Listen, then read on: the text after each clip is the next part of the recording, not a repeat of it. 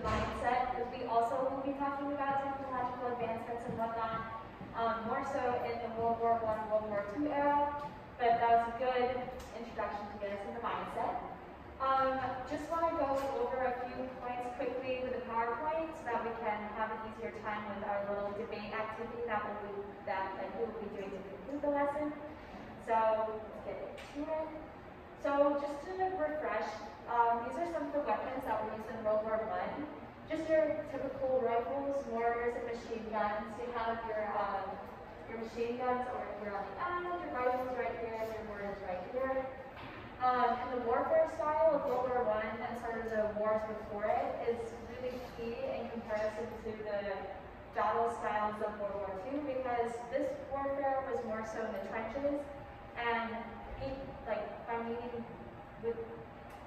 meaning that when you would unfortunately come to have to possibly end your enemy's life, you would be looking at them, you would be in contact with them. Whereas once we get to World War II, harming other people is not as personal.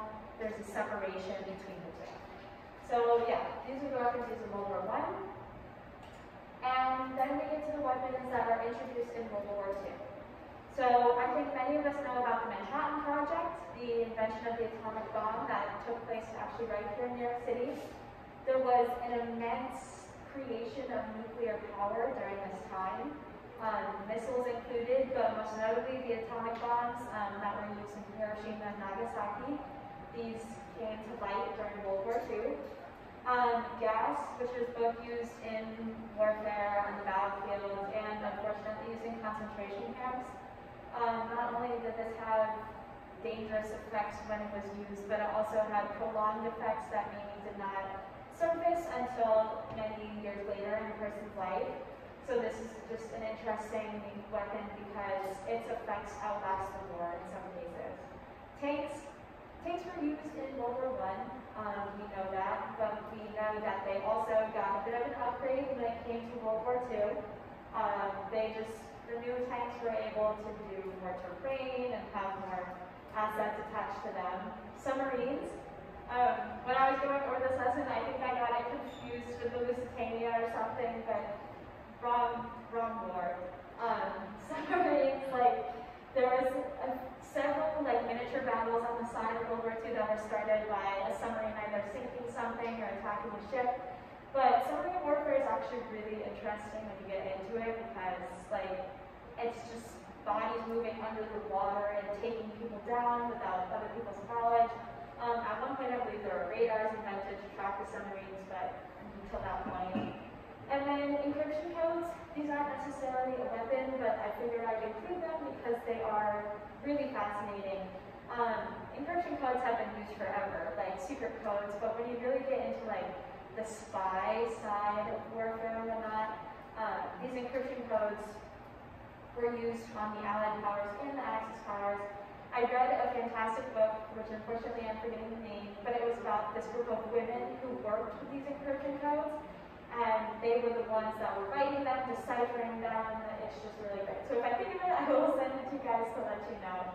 And I just wanted to point out something. These pictures on the side here were actually taken by my great-grandpa.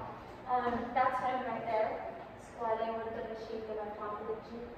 He was a soldier in World War II, which is where I think I definitely got a large passion for this topic. And it's fun that I'm able to teach it because I can use his pictures and his artifacts. So I included some other pictures from his own personal archive. This is him right here.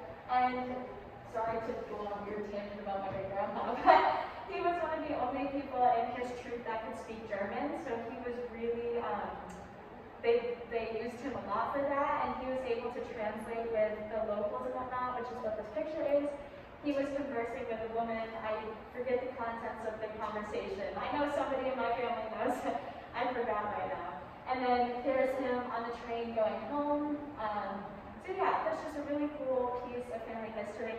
Another activity that I have planned, not for today unfortunately, was maybe dating back in your own lives to someone who you have affiliated with any war in particular, but it's really interesting to look back into your own family history, and make those personal connections, even though we're quite a few years out from that, decades, almost centuries. So then the effects of weapons, to kind of close it out before we get into our little activity here.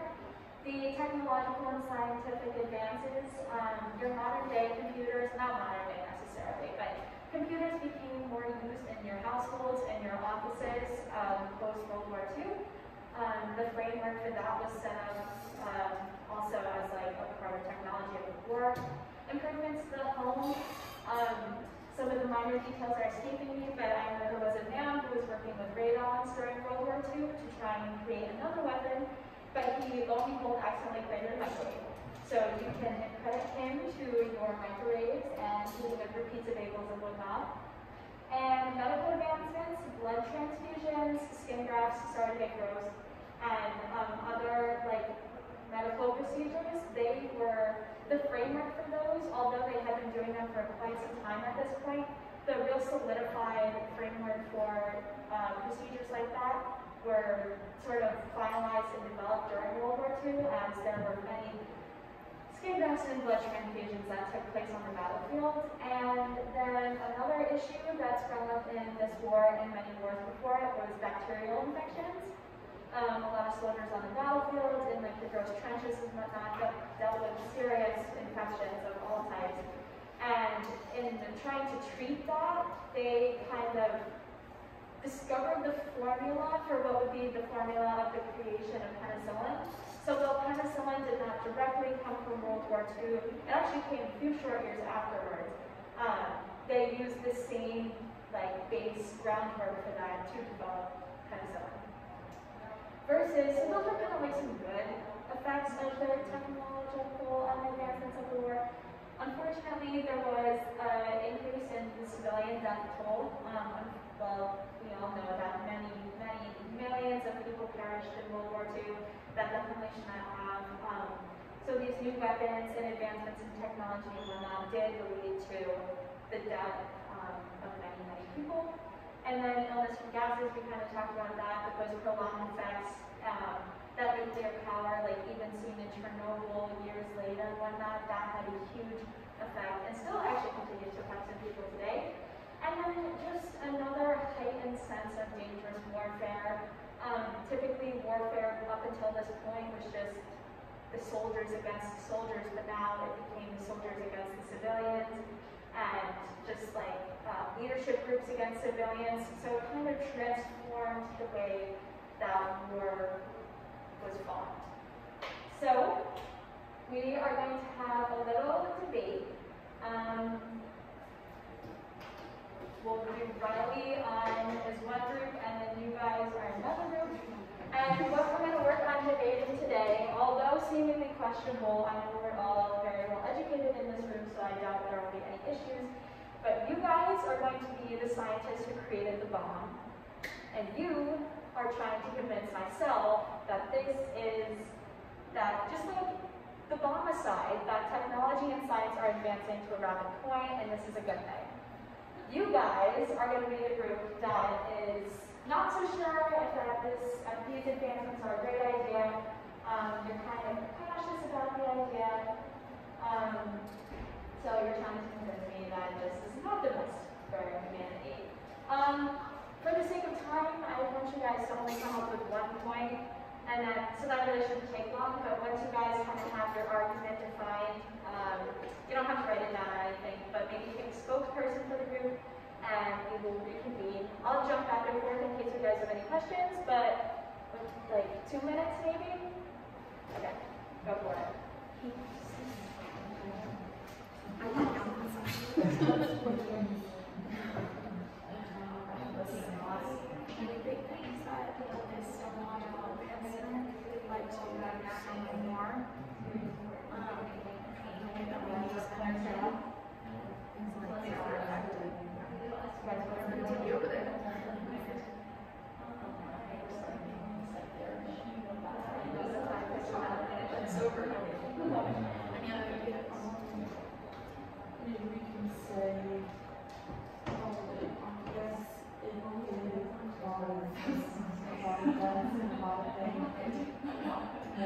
Good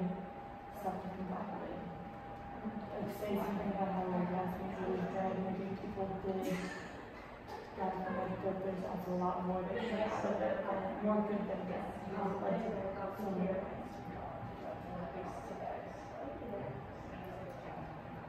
Also, like, how do we learn all of this stuff happening?